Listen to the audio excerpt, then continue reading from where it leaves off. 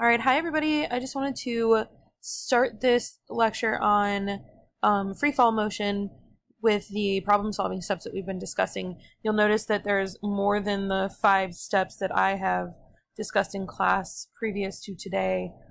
Just wanted to make sure that you know they're all basically the same thing, right? So steps 2 and 3 I can divide into one, and don't forget that step 6, there is a lot of information out there about how to determine if a result is unreasonable or not. Okay, so today's topic is going to involve incorporating gravity into our discussions on kinematic motion in one dimension. And what we're going to do here is we're going to recognize a couple of things about some of the assumptions we're about to make. One of the major assumptions we're about to make is that while air resistance really does have an effect on the motion of objects, we are going to be pretending like it doesn't exist for right now. We will introduce how to correct for, say, air resistance by involving drag in future lectures and in future motions that we analyze. But for now and for the next couple of chapters, we are going to pretend like friction doesn't have a very defined effect on the motion that we're going to be analyzing. So that being said, what we're going to actually be working with is called free fall motion. You've heard the term free fall before. It's essentially the idea that an object is falling and there is nothing to act against that falling, so it's falling in free fall. AKA, we're going to pretend like air resistance doesn't exist. Because we live on the planet Earth, we are going to assume that all objects will then fall with the acceleration of a constant due to gravity. And like I had told you guys earlier, next week in lab, we will be proving the gravitational constant because I believe it's important for you to actually see practicing your creating lab skills, and B, I think it's important for you to realize that yes, actually, when we do calculations in lab, a lot of times they will come out to be exactly what we think they should be. So that being said, let's introduce the actual gravitational constant. On the planet Earth, that gravitational constant is a 9.81 meters per second squared. You will notice that sometimes your book wants you to pretend like this is 10 meters per second squared. You will see it abbreviated as 9.80 meters per second squared. I'm sorry, I'm writing at a weird angle. And so on and so forth. But just remember that whatever value of the constant you're using, it is still going to be somewhere in that range of that 9.81. I am pretty picky when it comes to things like this, so I will always type in 9.81 when I'm doing calculations. One of the other things to notice is that because all objects are pulled towards the center of the planet, we identify the downward direction as where the acceleration is always pointing. Because it's down, a lot of times we have this urge to change the sign of g because, again, it's an acceleration. We have this urge to change the sign of g to be negative. And what I'm going to teach you here in a second involves changing the kinematic equations so that they have gravity involved as the acceleration piece. And already in these equations, gravity is taken into account as a negative acceleration. So just kind of be aware that this is where we're going with this particular topic. But depending on the motion that you are setting up, your gravity can either be positive or negative. It really does depend on the coordinate system that you decide you're going to work with. So that being said, there are some assumptions we're going to make when we do these are simple motion equations, right? What we're going to assume is, one, that air resistance and friction are not a thing, that the initial velocity of any object before the object is dropped, that initial velocity will be 0. Again, we're talking about the specific situation of if I'm holding an object and I decide I'm going to drop it, that initial velocity is 0. We're going to assume that the acceleration is a constant 9.81 meters per second squared, whichever you use is fine, and that the vertical displacement that we're going to be using is going to be indicated with a y, so this is going to replace our x values. So instead of saying displacement in the x direction, we are going to say displacement in the y direction. You'll also hear terms like height. So y directions are sometimes referred to as heights. which is usually denoted by an H. On the contrary, we haven't really seen them yet, but the X direction will sometimes be referred to as ranges. And we will deal more with height and range in projectile motion, which is one of the next concepts that we will be covering. Okay, so for the free-falling objects, there are 3 equations. You'll remember that there were 5 X equations. Oops. There were 5 X equations that we discussed for the first set of kinematics equations, and they were all of the ones that involved X motion. If you look closely, and I will rewrite them out here for you, the last 3 equations are going to be the ones that you should recognize, because they are all of the ones that have been replaced.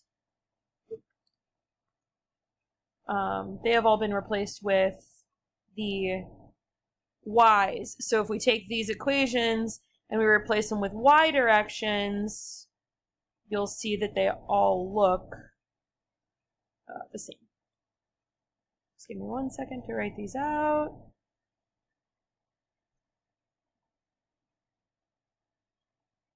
This one matches this one. And then our final is that squared velocities. Oops.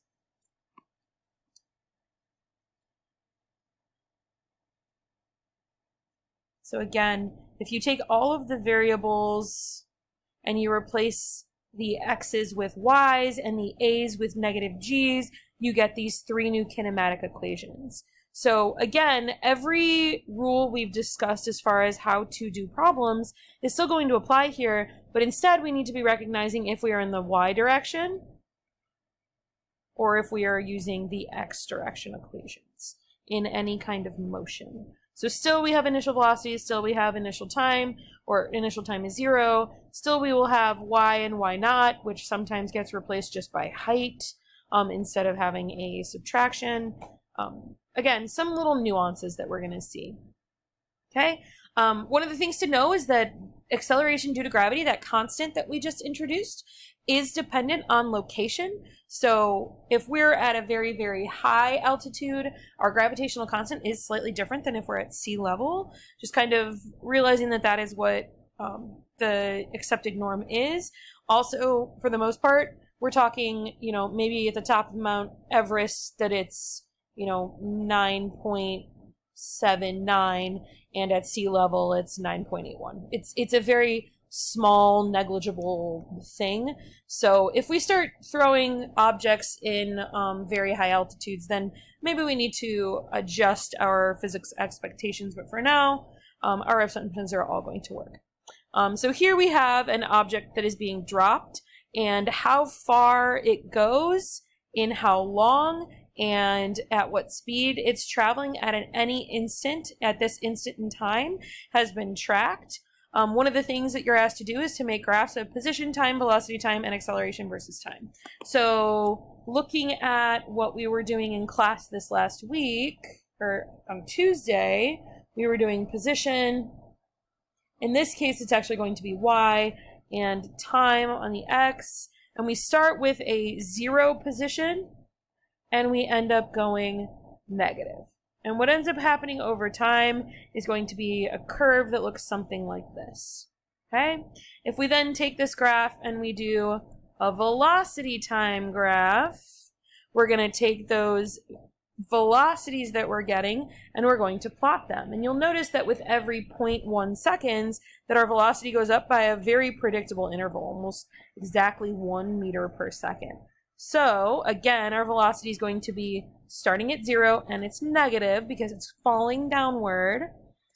From there, if we look at the acceleration time graph, our velocity is negative, so our slope is negative.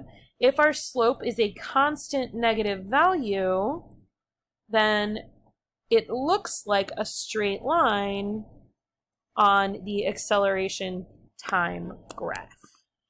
So stay fresh on these graphs, because these are always something that people tend to get tripped up with in this class. So if you can move from one to the other, you're probably in good shape. At least at this point, I would expect that you could take a position time graph and get a velocity time graph. Maybe we still need a little more practice moving from our velocity time to our acceleration time, and that's okay. All right, so here we have another equation or another problem that we're going to set up. I will always try to write my 3 equations before I get started so that I have them ready to go. Whoops, sorry. Technical difficulties. My y equation.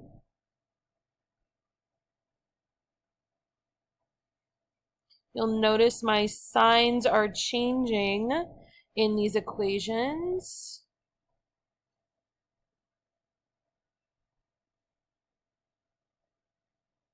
You'll also notice fewer equations like we said.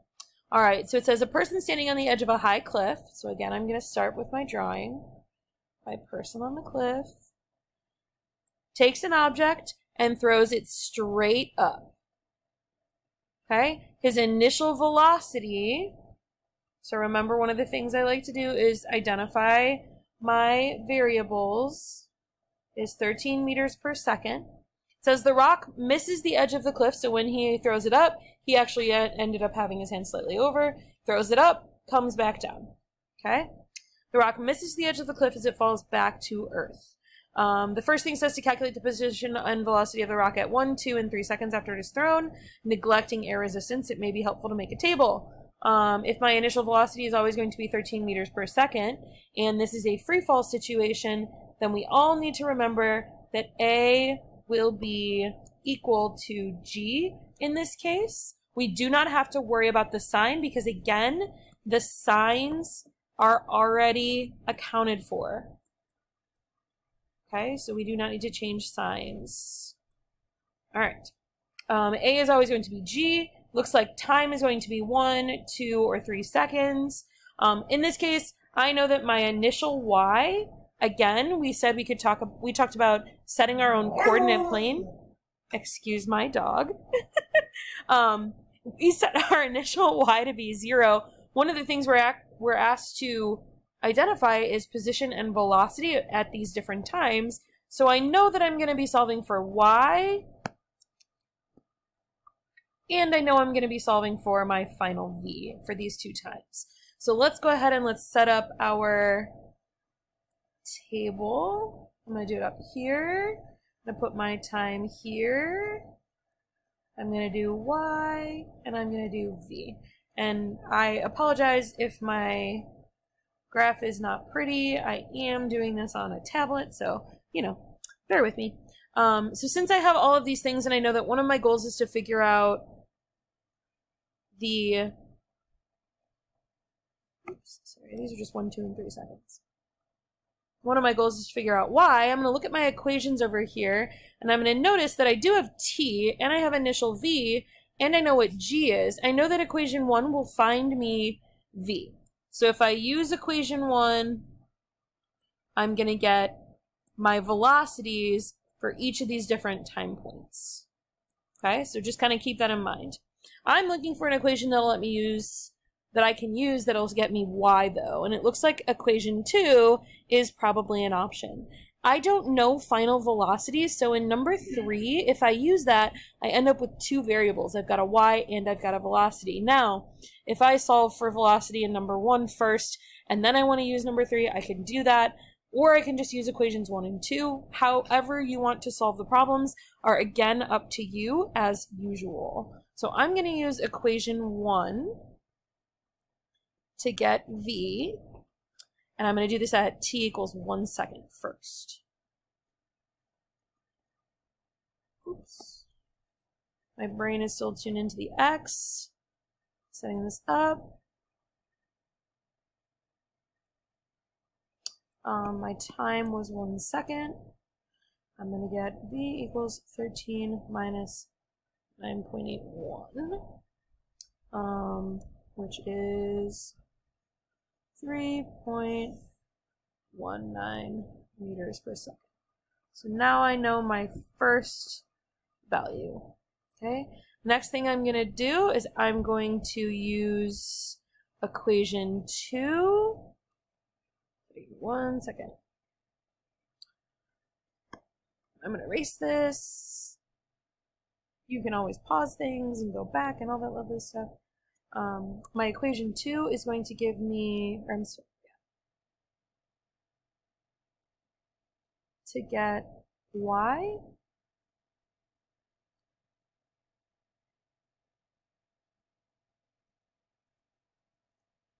If t is 1, y initial is 0, I'm going to get 13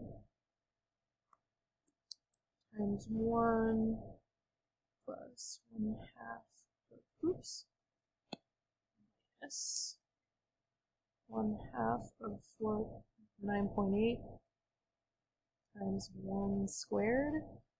So I'm going to do 13 minus 4.9,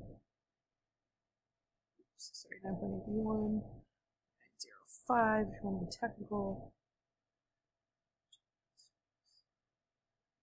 Trying to do this in my head because I don't have my calculator out. Always have your calculator with you. If I've taught you anything, you should know that. So 8.095 meters. Now it looks like my object is going up from its initial point. Okay. I'm going to go ahead and I'm going to pause and I'm going to solve for the rest of these. You should be able to do this on your own. You just basically repeat the process at every time point, 2 and 3. And then I will restart my video once I have those in my table. All right, so now you can see my table here on the top of the screen. I've gone through and I have calculated all of my different time points and their velocities and their distances. And I'm sure as you were solving some of these, if you tried this on your own, you probably noticed that some of your numbers started to kind of look a little wonky. If you aren't thinking about the overall motion, what we're actually doing is down here. I took our little diagram that we initially drew and I drew it in better detail so that you could see what is going on in the course of this motion. So our first part of our throw, he throws the thing up, or she throws it up, and at about 8 meters above the initial throwing point, that's where we're at 1 second. We're above the initial axes that we threw, so we're in the positive y. We're moving at a positive velocity, but we're moving at a slower positive velocity than what we started with. If you recall, our instant initial velocity was 13 meters per second. So as this object went up, gravity is of course acting in the opposite direction of its movement and slows it down by a few meters per second. Then you'll notice that at time 2, our velocity has now turned negative. What we've done is we've moved over the period of where velocity is 0, which is at the top of the path of movement, and now we're moving back downward. So our velocity is now pointing downward, which means it's negative, but our y velocity, or our y position, is still above where we started. So we're still somewhere above where we started, but we're on the other side of the motion because our velocity has changed direction. And last but certainly not least, at our final time point, both our velocity is negative, and it's gotten more negative, and our position is now below our initial horizontal axes that we defined as 0. So just kind of understanding, here's where we're at with what's going on. The next thing to do is to create some position time, velocity time, and acceleration time graphs. I'm going to let you do this on your own. I'd like to see this in the notes that you turn in with this lecture video. So again, this is question 1 on the practice problems that are in this lecture video. Next is going to be a question that says, what happens if the person on the cliff throws the rock straight down instead of straight up? So here's my person on my cliff. Here's his rock. His initial velocity in the previous situation was positive. Okay. What now happens if we start this velocity negative? Okay. And the question is to figure out, all right, What is the velocity when it is 5.1 meters below its starting point and has been thrown downward with an initial, this is supposed to say velocity, of 13 meters per second. Now, initial velocity downward means what? It means negative velocity. So our V naught now becomes negative 13. Our V final, we don't know. But that is what we're trying to find. We know our initial y was going to be set at 0. We know our final y was going to be 5.10 meters below where we were starting. And we know that this y velocity is never going to, or this y position will never be above 0. So just kind of realizing that the position time graph that we are looking at is going to start at 0 and move downward. However that looks, it doesn't matter, just understand that it does not go up. Whereas the position time graph of the previous one probably went up and then came down. All right? So that being said, here's where we're at. We know G is 9.8 meters per second squared, which is equal to A. We don't know time, which might be a problem for us, especially if we don't, when we look at these equations. I'm going to look at my different equations, remind you of what they are. You will never write them too many times. Even though I've been teaching this for many years now, it is always useful to remind yourself of what the equations are. Remember that anytime I give you an assessment of any kind, I would give you these equations, and I would give you the x direction and y direction equations for sure. I just would not label them as this is the x direction, this is the y direction. Apologize, wrong. So since I don't have time, but I do have everything else, I'm thinking I'm going to have to use equation 3. Equation 3 takes into account the velocities. I want to find that final velocity. Remember that with equation 3, we were warned that we had to watch our signs. Okay, so just don't forget that you have to watch your signs when you use this one to solve. I'm going to erase the diagram so that I can have some room.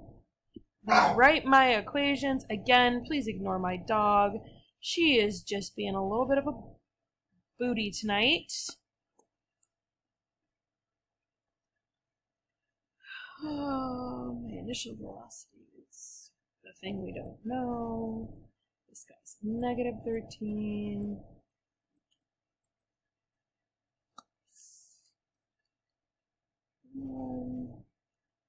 Times negative 5.0 minus 0.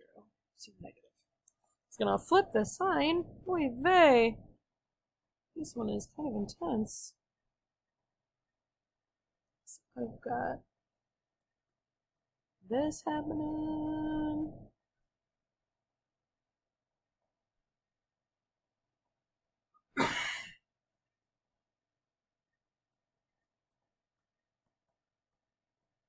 Here's where I'm at.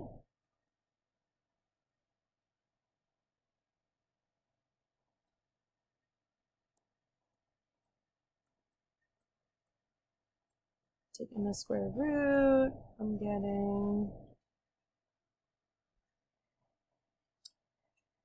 16.4 meters per second. Now, hopefully you realize that this is wrong, the way that I've written it, because it does say that the velocity of the rock when it's 5.1 meter below is going to be pointing in the straight down direction, which means our velocity, since it started negative, never went up, is probably also going to have to be negative. And after only maybe 5 meters, if you're supposed to gain 10 meters per second-ish in velocity every second you're in motion, then negative 16 does track compared to negative 13. So this answer does in fact make sense. All right, I think that is where I am going to stop this video. Please remember that you do have other things you need to be working on during class today. After you are done with this video, start working on the practice problems over 2.7 that are posted. Remember to follow the steps of the problem solving method. I want to see pictures. I want to see identified unknowns. I want to see equations you plan to use. And I do want to see that you are addressing whether or not it does make sense. And then there is also a set of practice problems posted for your quiz which will be next Tuesday, the first part of class. In the second part of class, you'll be designing an experiment to prove that gravitational constant. All right, have a great night or class. See you later. Bye.